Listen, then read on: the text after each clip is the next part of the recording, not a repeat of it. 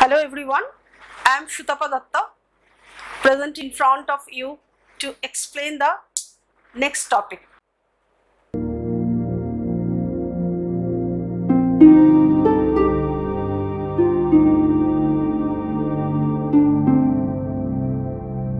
Hi guys, hope you all are well in this pandemic situation, so keep yourself safe. And I am starting my today's topic, that's the embryonal development in human being. It's my subtopic under the human reproduction and starting my topic. Okay.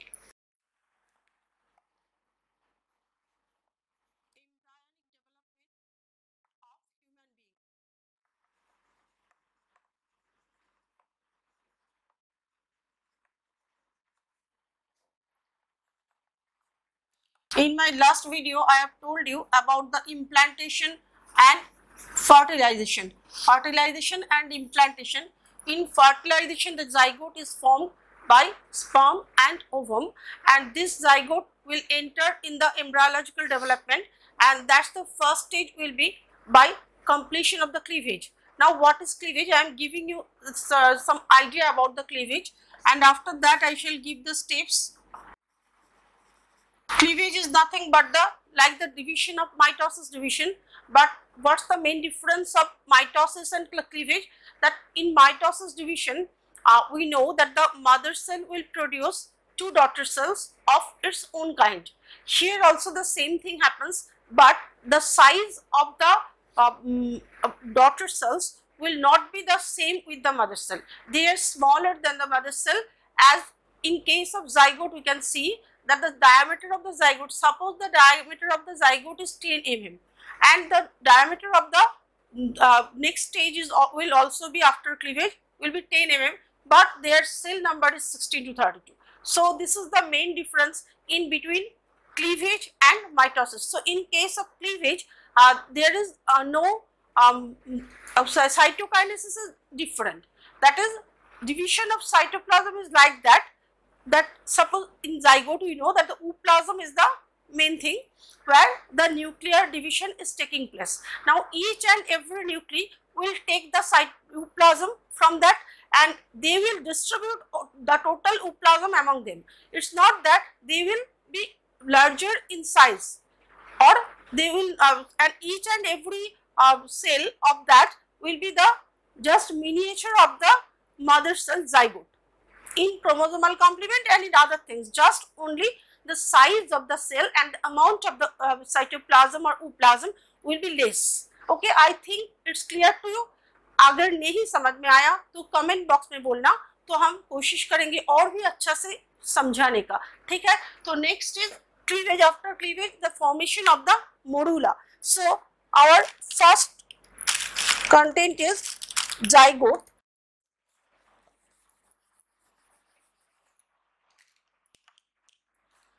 Zygote will give rise to the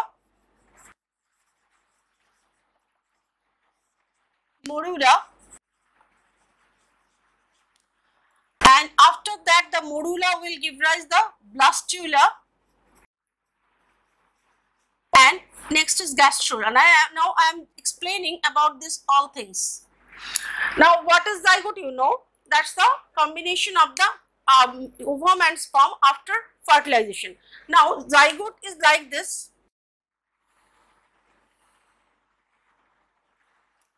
It has a nuclei.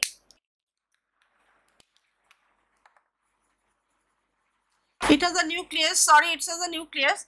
Now this is the zygote. After that, it will be converted to morula by cleavage.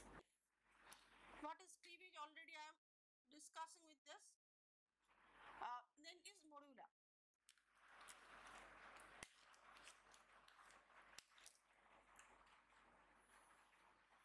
The size of the zygote and morula will be same. It might be here I have drawn some larger or some smaller. That's different, but theoretically you just know that the size of the morula is same with the zygote. And inside the morula there are so many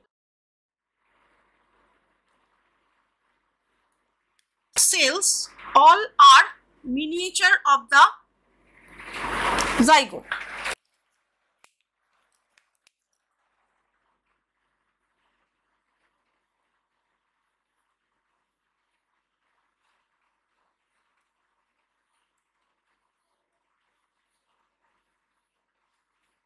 But morula is just a compact mass of cell. It might be here some intercellular spaces I have drawn.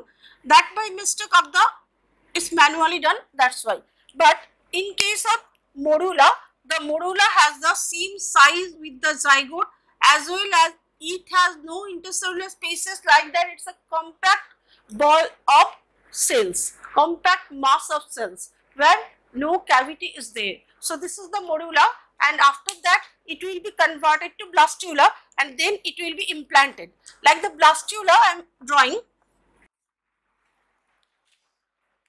Now in morula, this small miniature of the zygote, they are known as blastomeres.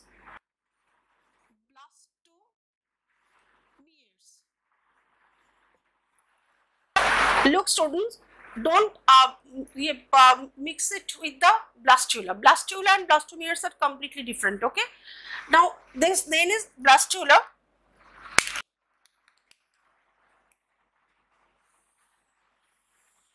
In blastula, the size of the morula is increased as all the small cells, they are scattered throughout the periphery. Now they are scattered throughout the periphery, so there is the space at the center, and this space is known as blastocell.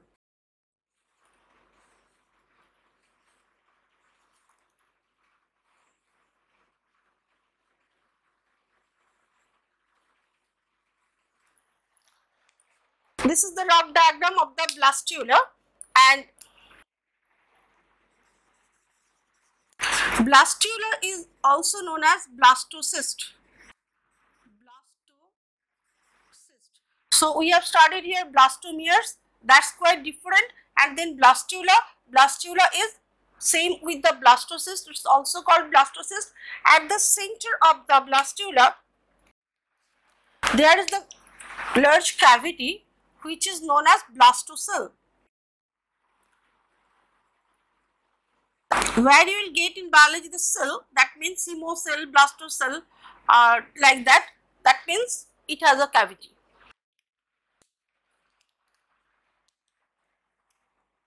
Now this is known as blastocell, and this is embryonic knob. What is embryonic knob? Embryonic knob will contain the main embryo proper, where from the embryo will be formed. So the embryo knob containing the embryo proper, the most potential cell among these.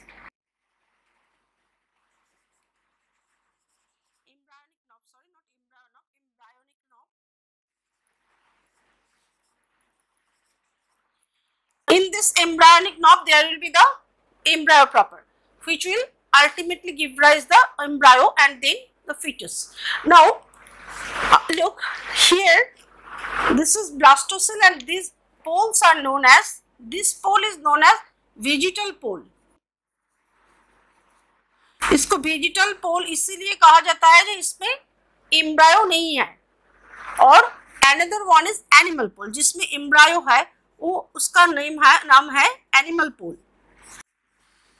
So there are two poles in a blastocyst or blastula.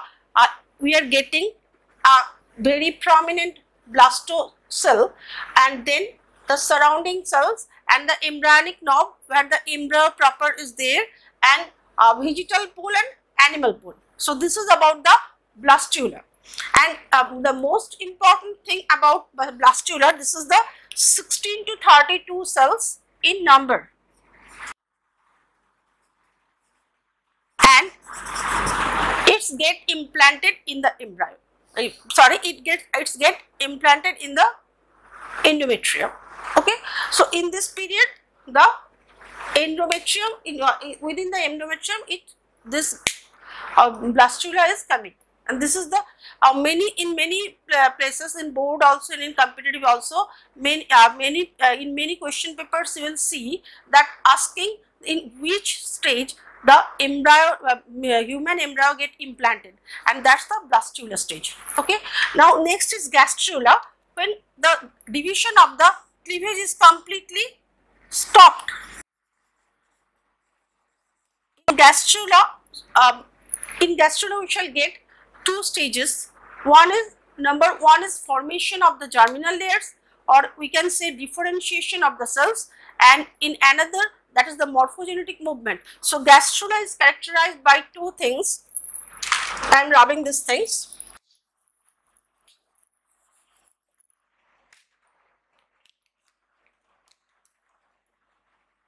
It has number one, differentiation of cells.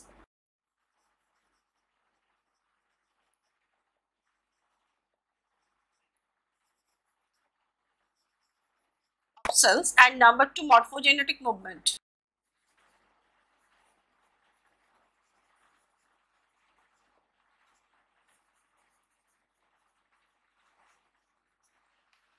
What's the differentiation? Differentiation मतलब क्या होता है? We know that we are triploblastic animal. We are also animal. We are also included in the zoology. Okay, so we are the triploblastic animal, and we have three germ layers or three germinal layers.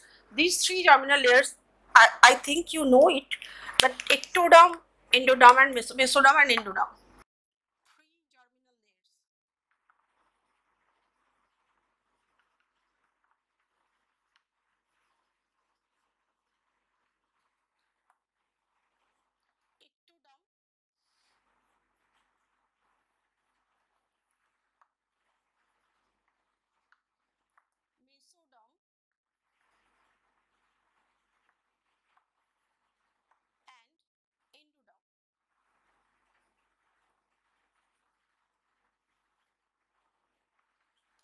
These three germinal layers will give rise the complete embryo, that is the complete fetus will be formed from these three germinal layers.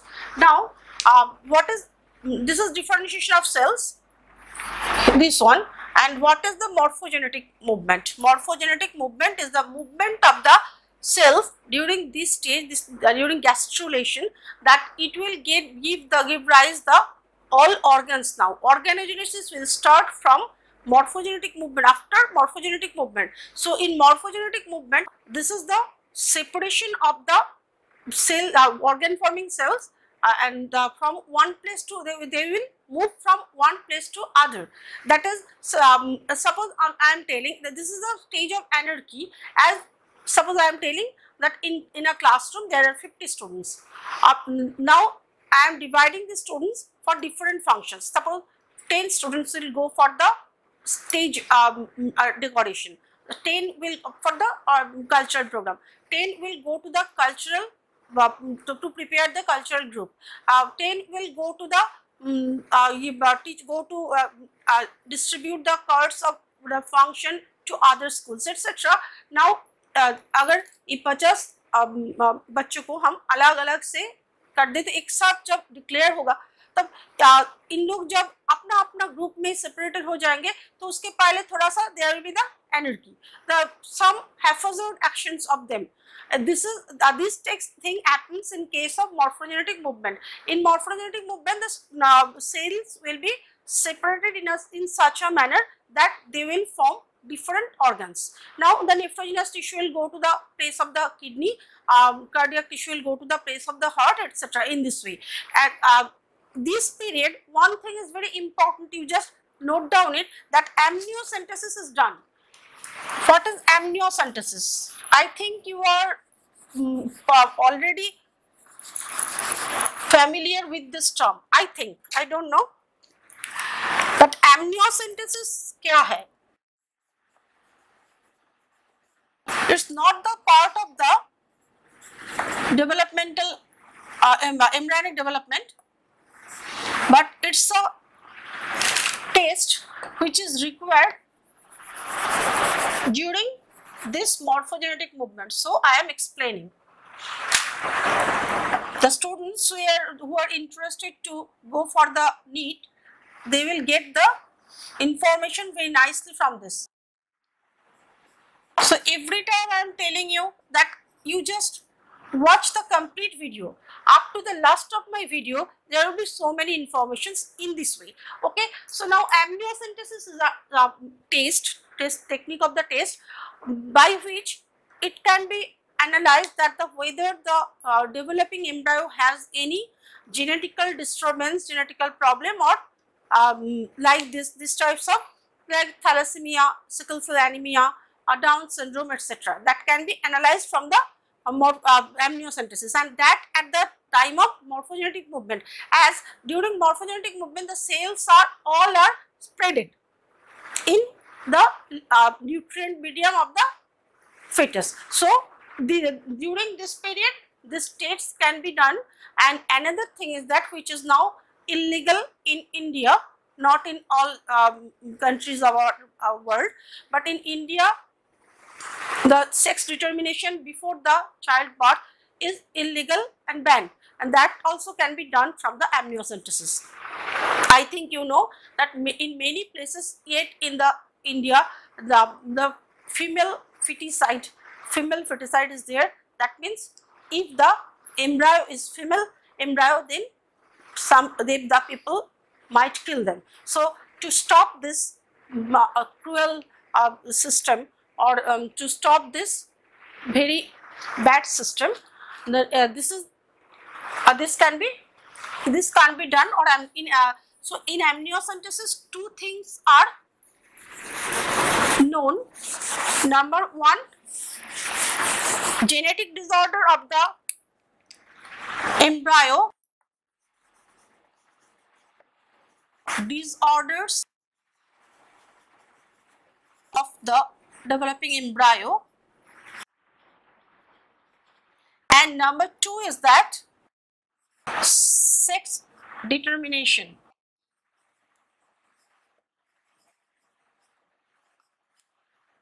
Or knowing about the sex of the fetus.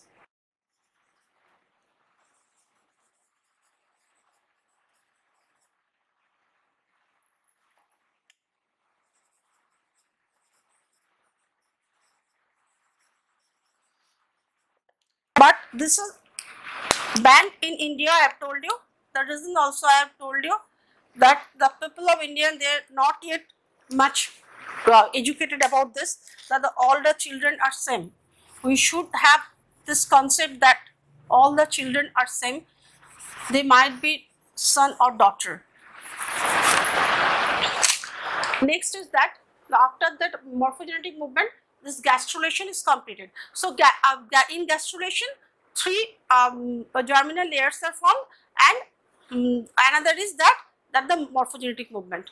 Now after blastula, formation of the blastula, another information about this, that after the formation of the blastula, that trophoblast cell will already I have told it in my last video in implantation.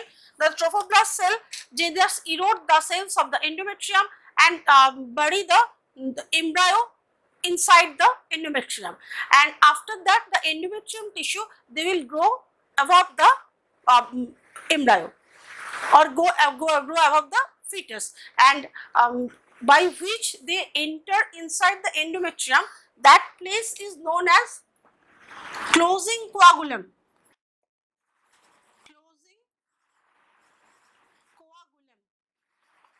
These all informations are very important for the competitive exam. Just mind it, okay? इसको मन में रखो, जो ये सब term तुमको सीखना है, और ये वीडियो लास्ट तक वॉच करोगे तब और बहुत सारे टर्म तुम सुनोगे और सीखोगे. Okay, so just watch the complete video. It's my request to you. Then next is that I am giving a list of this at the last of the developmental embryology. Number one, developmental steps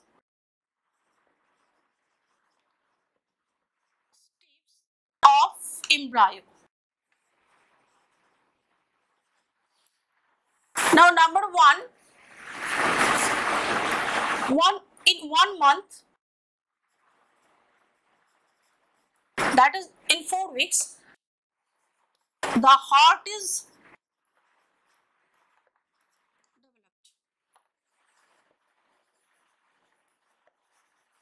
developed. Number 2, second month,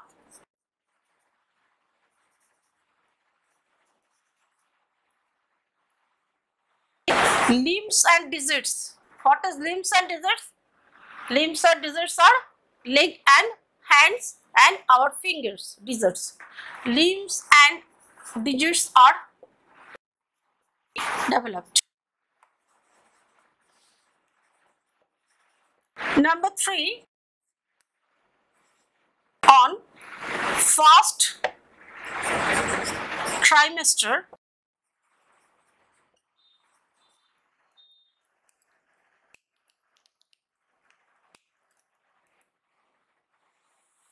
first trimester means 12 weeks. All the organs are developed, organ systems are developed. All the major organ systems are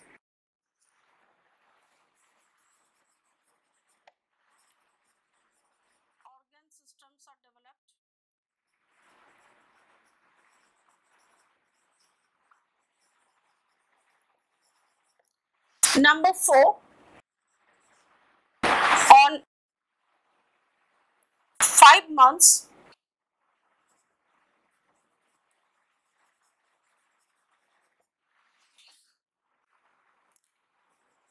hairs on the head are developed and the fetus starts the movement.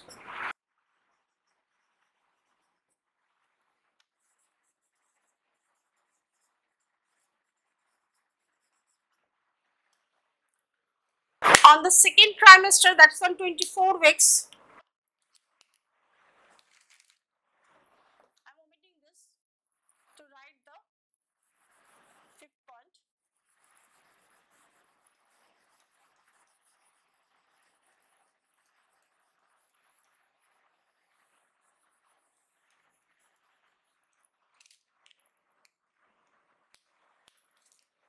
On the second trimester,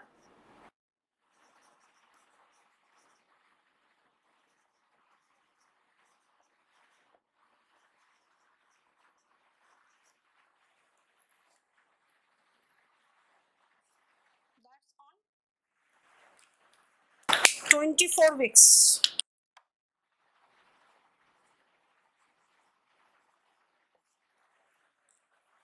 Body hairs are grown.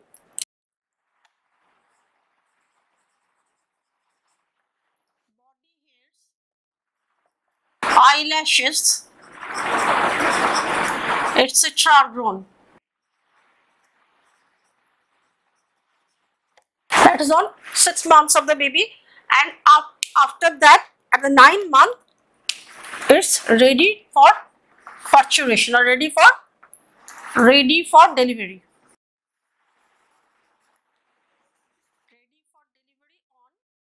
Sorry, this is 6th point, I think. That is on 9 months. So that's all about the embryological development. I've tried to give all the points necessary for your exams. So in my next video, I shall give other informations about the topics.